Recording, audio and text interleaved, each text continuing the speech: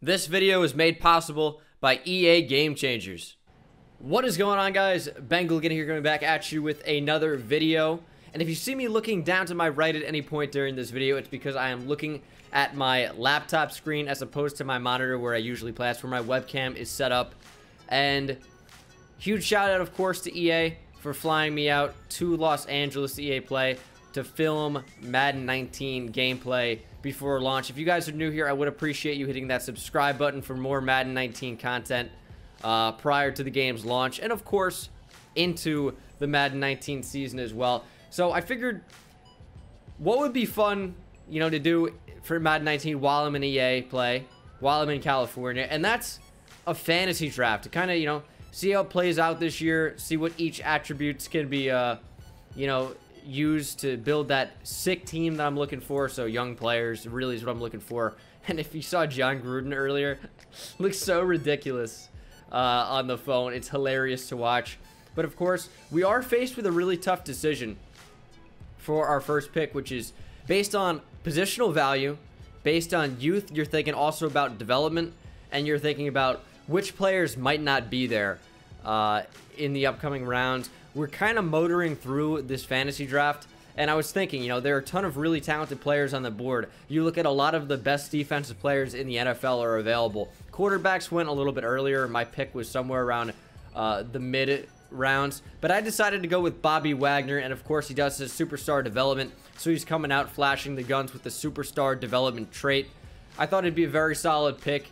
Secured the middle of our defense off the bat with a speedy sideline to sideline middle linebacker that's, you know, going to be up there for defensive player of the year nearly every year while he's in his prime right now. And I said, let's go ahead, go with another defensive player here. And I said, let's go with Darius Slay. He has star development, so of course he's only going to show, you know, the one flex arm, the one right arm flex. I don't know what I'm saying. But Darius Slay, another super young player, had 8 interceptions last year, which was tied for the NFL league lead, I believe, with Kevin Byard. And then I said, I keep saying, I didn't say any of this, but then I figured to myself during the time, this was recorded about 2 weeks ago or so, let's focus a little bit on the offensive side of the ball. I didn't really see anything I liked too much, and I'm looking at these positions, and again, it's a combination of development, youth, and skill. You got to factor all those 3 things, and for me, skill honestly is probably the least important of those 3 at the time. And Landon Collins jumped out immediately to me as a player that I wanted to take of the New York Giants. He should probably have better than quick development, and also he doesn't have a face scan, which is a little bit concerning. Hopefully at some point EA gets that in. But Landon Collins, one of the best safeties in the NFL, of course, one of the bright spots on the New York Giants. And then Le'Veon Bell would be our first offensive pick to follow that up. The best running back in the NFL, in my opinion. There are some that are very, very close, like David Johnson. But coming off of injury, I'm going to stick with Le'Veon Bell for right now. And looked at wide receivers. As you can see, there are some talented players there. But as for skill and age, I don't really like any of my options. You see Jimmy Graham, Evan Ingram are some decent tight end options. And of course, you have the offensive line. I think Zach Martin is one of the best offensive linemen in the NFL. He's one of the only linemen with superstar development. If you guys want me to come out with a video on Madden 19 with every player in the game with superstar development, let me know, because I can make that happen for you guys, as we do take Zach Martin. And then went back to the defensive side of the ball, really was looking at edge rushers, and Everson Griffin just seemed to be the pick that made a lot of sense. But he is close to 30 years old, and I just really didn't want to go in that direction, even if I was never really going to play with this franchise, because of course this was captured before the game's even out by a long time, and I won't have access to any of these files. And Cam Chancellor's still on the board, but I see his age. I don't even know if Cam Chancellor's going to be back in real life, and I figured, let's go with Jamal Adams, coming off of a rookie season. He has decent development with quick, and he's just a really, really solid option. So we're going to keep Landon Collins as strong safety and slide Jamal Adams over to free safety rather than have 2 pure strong safeties in Landon Collins and kill a Cam Chancellor. I decided not to go that route. And then there are still a lot of really, really good defensive tackles still on the board. So the positional value at this point wasn't really too high. But I think Sheldon Richardson is too much value to pass up on. He is still a decently young player. Former NFL Defensive Rookie of the Year. And he had a fantastic season last year with the Seattle Seahawks. And I figured, why not add him to our young defense? We've got guys like Darius Slay, Landon Collins. Of course, we just took Jamal Adams, Bobby Wagner, and now Sheldon Richardson. We have one of the youngest and best defenses in the NFL that I could even imagine. And then I was like, let's take a quarterback. Teddy Bridgewater is probably going to be the youngest, best option that we'll be able to take in this draft. So it was pretty much a no-brainer for me at that point. Even though Teddy Bridgewater is not probably going to start for the Jets this year, as we do take Andrew Norwell, who got a massive contract from the Jacksonville Jaguars this past season. But Teddy Bridgewater just made a ton of sense. I think he's got that youth. He's got that upside. Why not take him to be our single caller? And what do we got to do? Protect him. Don't want him getting injured like he did in Minnesota. We take another offensive lineman, and that is Lane Johnson. Check out the face paint. That's a new feature this year. They added that face paint in. The eye paint, I should say. The eye black. And I think that's a really, really cool looking one. And Lane Johnson, probably the best right tackle in football. Added him to our squad, maybe to be our left tackle, but probably keep him on that right side. And then we're going back to outside linebackers. I'm not sure we've taken one at this point. We haven't. Just that middle linebacker in B-Wags.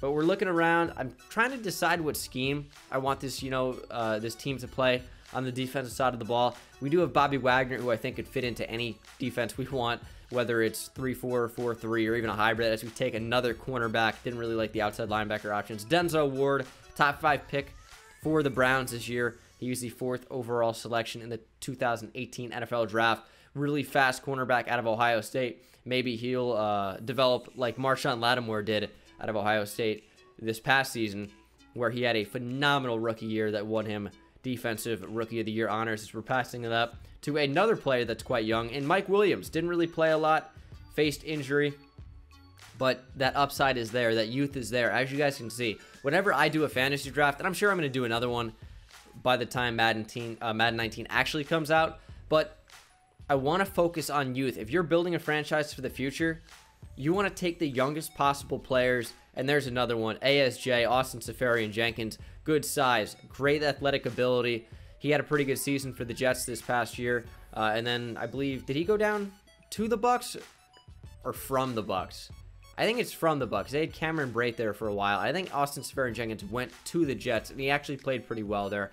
I don't remember. It's been a while since I've really focused on any type of NFL action. But Samson Ebukam is our next pick there, our first outside linebacker, and he's a guy that I think could probably fit into either scheme, 3-4 or 4-3. He just had the athletic profile that I think could fit into any one of those schemes that we'd want to run. And then Martavis Bryant, another decently young player. We don't have to worry about suspensions in this franchise in Madden 19. So Martavis Bryant makes a ton of sense. Just a big-bodied, physical, fast receiver with great actual ability, but if he can stay on the field is a whole nother issue. He might even be suspended for this entire next season, is what I'm hearing.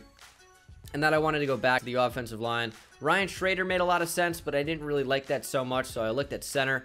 You see Matt Paradis, down there. These ratings are not final, I should say. That's why I'm definitely going to be doing another draft. But then I went with Weston Richburg, former New York Giant, which is my favorite team. And, of course, he is now with the San Francisco 49ers. And our offensive line is coming along really, really nicely. We have Lane Johnson. We took Zach Martin earlier. We have Weston Richburg now. Did I take somebody else? I may have. I think I took Andrew Norwell. So really, I guess all we'd be looking for now is a left tackle. And then figured we'd add Shaq Lawson to the list, another former first-round pick who is very, very young. The Buffalo Bills in real life. And this team just really is coming together super nicely. And I like what they've done, and even though it's just like a small change with the draft, I think it makes it so much more enjoyable when you're taking these players, as we do take Dalvin Tomlinson here. And they could have just limited these animations to the actual NFL draft in your franchises, but they added it also to the fantasy draft, which I think is very cool. I like the puzzle pieces, so you can see which player fits exclusively into your scheme. As you see, Elvis Dumerville has it there, but there's no way I'm going to take a 34, 35-year-old player. Even though I used to love Elvis Dumerville on the Broncos and on the Ravens. And then Dayon Buchanan would be our next selection, former safety out of, Washington State? Cougs? Believe so. But now he plays kind of that money backer role with the Arizona Cardinals. And we're just adding to our defense with youth, with speed, with potential. it's really, really coming along nicely. Daniel Buchanan's a guy that can definitely fit in our defense. If we went a 3-4 at middle linebacker, we could slide him over. Or in a 4-3 at outside linebacker. He's a good cover guy with good speed. Really a safety playing linebacker, and I think that's really adding to the versatility of our defense potentially. And of course, it's all hypothetical because we won't actually be playing with these players at this current time. But when I do a fantasy draft again, who knows? The draft could go very, very similarly. I'm taking the players that I like, that I think are good, and I think that are going to fit a lot. And Darren Lee is another one of those players that's super young, super athletic. I believe he ran like a 4.49 or a 4.46 40 a few years ago, coming out of Ohio State. Just a super, super athletic freak. He played a lot of edge at Ohio State. Another just, you know, pure linebacker. I think the Jets took him to be an inside linebacker, and he was injured for a while. As Josh Doxson, another young player, former wide receiver out of TCU, currently of the Washington Redskins. As they have a lot of young talent. Of course, they took Darius Geis in the second round. He fell all the way to them. And the Redskins are a team that's getting better. And if they have some of these players that start to improve and develop as they get older and more mature in the NFL, they're going to be potentially a dangerous team. We'll see what Alex Smith can do with them this year. Hopefully not too much. As a Giants fan, I'm hoping the Giants do quite well. But they are in a tough spot playing in the same division as the defending champion Super Bowl Eagles. But I figured this would be a pretty good time to simulate and show you guys what the team ends up looking like. So, of course, John Gruden is back. I don't know what he's looking at, but he is clearly very interested. He's got the visor on indoors, and he can't even believe what he's seeing. He's got to make a phone call. I remember watching this the first time, and I was like, what is John Gruden doing? And to me, it's only funnier that it's John Gruden. Like, it could be any coach, Andy Reid, or, you know, I guess Ben McAdoo's not there anymore, but it'd be pretty funny with him because he's an absolute clown. With John Gruden, to me, everything's just so much more funny. And as you can see, this is the team that would end up being drafted. So we have Cam Robinson at left tackle. Young player, not too bad there. ASJ, that offensive line is sick. Also, we drafted, let's see, Fat Rob, I guess, is going to play fullback for us. We got LaShawn McCoy, Lorenzo Taliaferro, Ryan Fitzpatrick, Kellen Clemens. Actually, we have 3 current or former Jets quarterbacks. I didn't even realize at the time. Jimmy Ward was drafted to be our free safety, but of course we are going to move Jamal Adams over. We have Lamine Barrows on there, Joshua Perry, Terrence Newman, 39-year-old at this point. And as you can see, I really love the 3D HUDs that they've used, or 3D hubs, I should say.